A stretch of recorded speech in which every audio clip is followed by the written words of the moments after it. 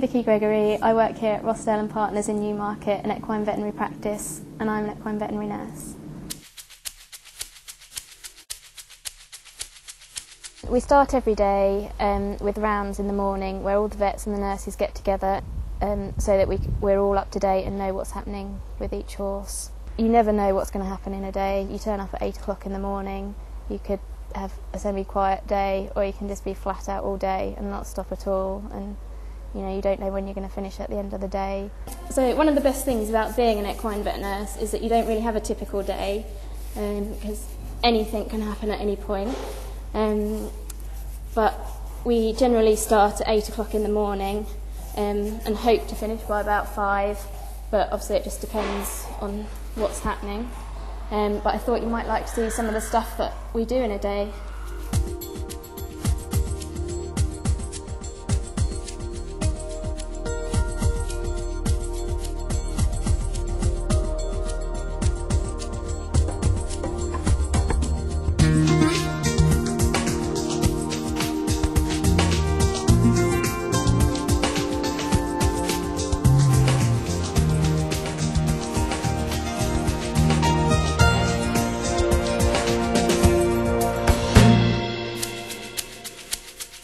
We're just going to take a peritoneal tap from this horse, which is a belly tap, and we get there's a cavity there where we can get fluid from, and then we'll test the fluid to see what the white blood cells are like.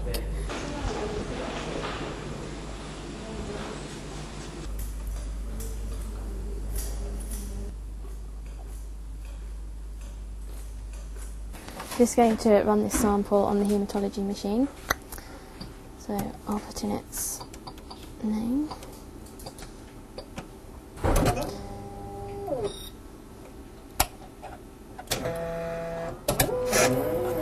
Then I'll just measure its total protein. Get it to stand up on the refractometer.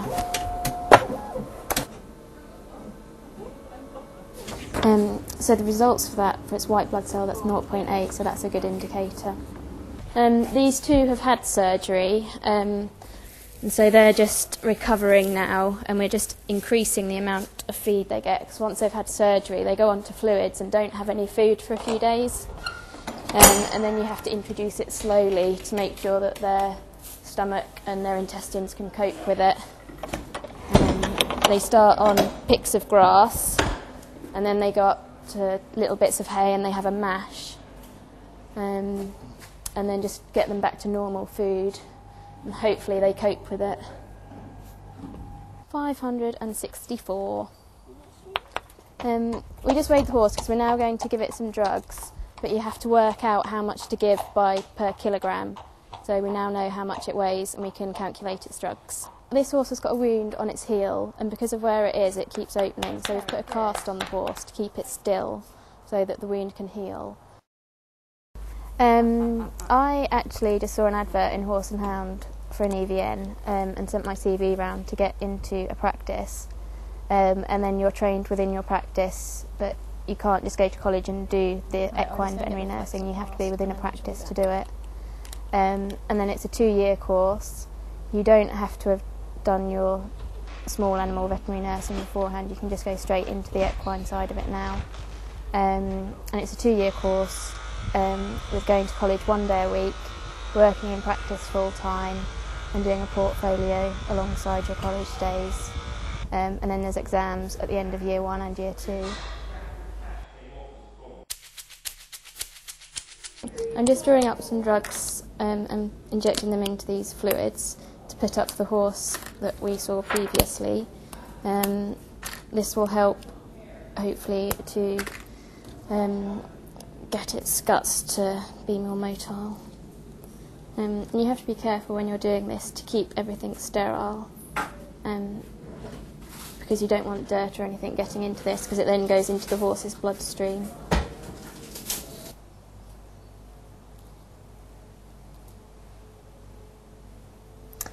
These curly giving sets reach all around the box, and also, like, if he was to lie down to go to sleep or to be rolling about and colicking in pain, then it would reach as well.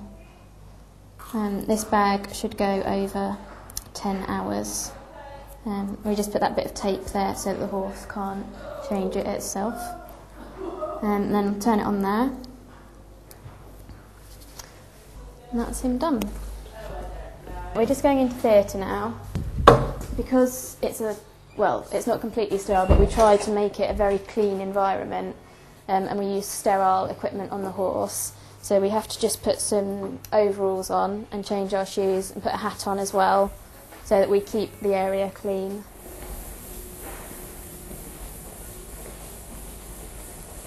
This is under an anaesthetic, and it's now come off the table, so it'll have had some sedative when it came off the table to try and make it sleep a bit longer. You can see we've got a head and tail rope system here. This is so that when the horse tries to get up, we can guide it up, hopefully, which will help to try and prevent it falling down again. We're just starting to wake up a little bit. You're up. Good fella. Good fella. You're up. It's all right. Come on. Just stand. You're all right. It can be quite scary for them having the ropes flap around. So we just try and do it as quietly and calmly as possible. Good fella, hey? I'm just going to give this some sedation so it will stand still, so I can clip it.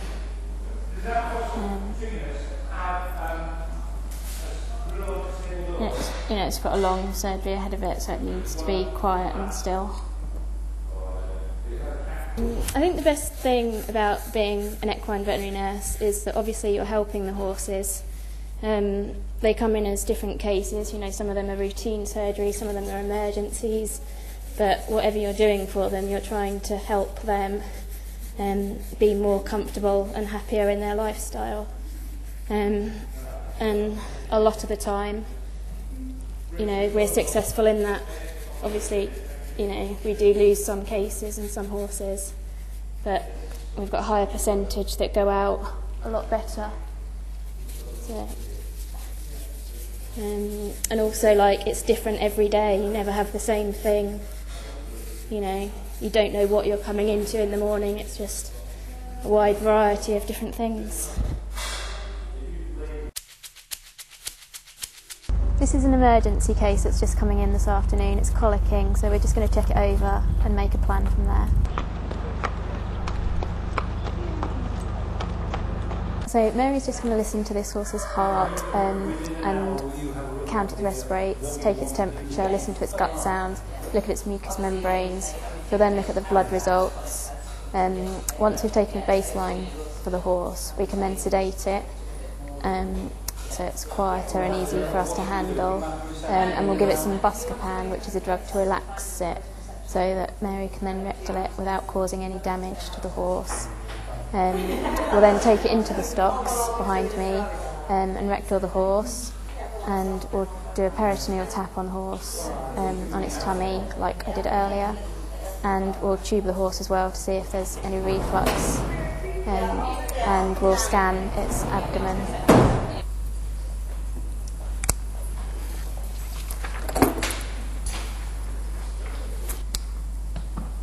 So the Buscopan will help him to relax, and Mary will then rectal him. And then this is some sedation to get him a little bit sleepy, so that he doesn't object too much when Mary rectals him. It's not the most comfortable thing in the world. And then I just put my finger on there, just so it doesn't get a hematoma. Just closes off the little hole where I've been into the vein.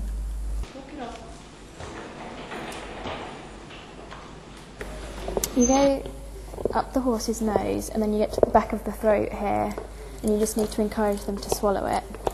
And then once it advances further, you just have to suck to test to see if you're in the esophagus or the trachea. You want to be in the esophagus, which goes to the stomach, and that's a soft structure, and if you suck it will collapse around the tube. But if you're in the trachea, which goes to the lungs, that's made out of cartilage rings, and that won't collapse around the tube, and you'll just keep sucking. So you just want to make sure that you're in the esophagus and not the trachea. I've just put this tube into the horse's stomach. I'm now going to pump some water in and build up a siphon so that I can test to see if there's any reflux in there, because the horse can't be sick, so we'll just see if there's anything in his stomach or not.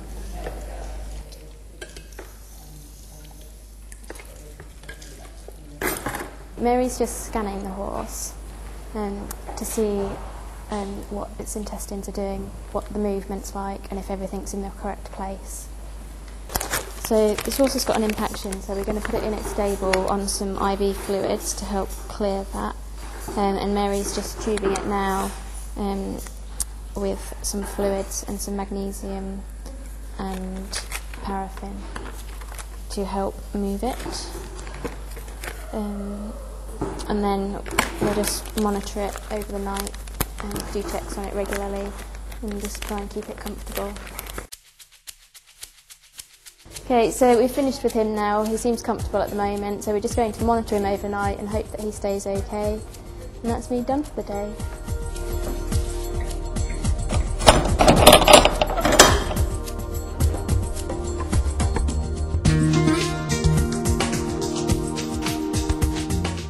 If you want to become an equine veterinary nurse, my top tips for you are to get good grades at school, GCSEs, get lots of experience in the equine world with your own horses and other people's horses, so go to stables or anything that you can do, and also get lots of sleep because you might not get any when you're a nurse.